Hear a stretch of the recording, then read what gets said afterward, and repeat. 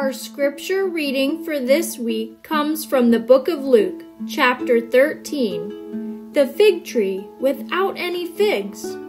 This is a story about using opportunities.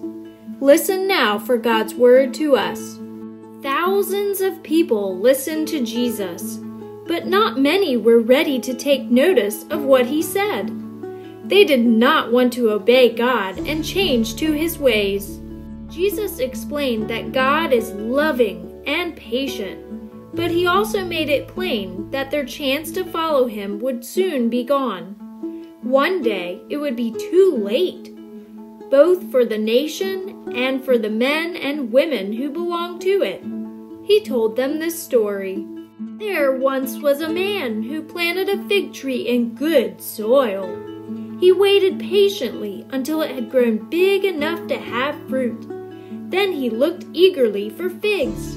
For 3 years he searched, and for 3 years the tree was bare. There was not one juicy green fig to be seen. He knew that if the tree had not borne any figs by this time, it probably never would.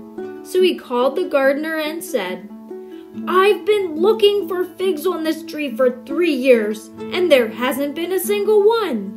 The tree is using up all the goodness in the soil without being any use to me. Cut it down." But the gardener pleaded to keep the tree. "Give it one more chance, sir," he begged. "I'll do all I can to encourage it to bear fruit. I'll dig the soil all around it and give it some fertilizer. Perhaps it will have figs next year.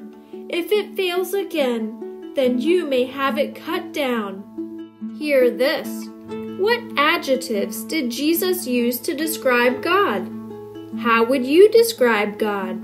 See this. What do plants look like when they have no flowers or produce? What do they look like when they are full? Act this out. Think about a time when you got a second chance and how you can do that for someone else. The word of the Lord. Thanks be to God.